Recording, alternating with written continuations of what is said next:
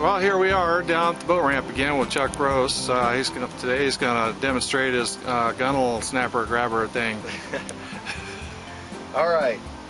PAVATI drift boats don't have the traditional inner gunner rail thing because you don't need them, and they just get in the way and grab your lines and everything. I hate those things. Anyways, so we have a different style of gunnel, and so we had to come up with a different style bracket to put our rod holders on. And here it is. It's the Gunnel grabber, and it works with all the main rod holders. Here's a fish on, here's a Folbe, and show you how this thing goes on here real quick.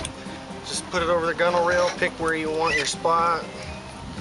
Got some good industrial rubber on the inside there, so it won't scratch up your boat or metal. Just tighten her up there, twist, grab your rod. Side drifter rod, not the right setup, but you get the idea there. That's it.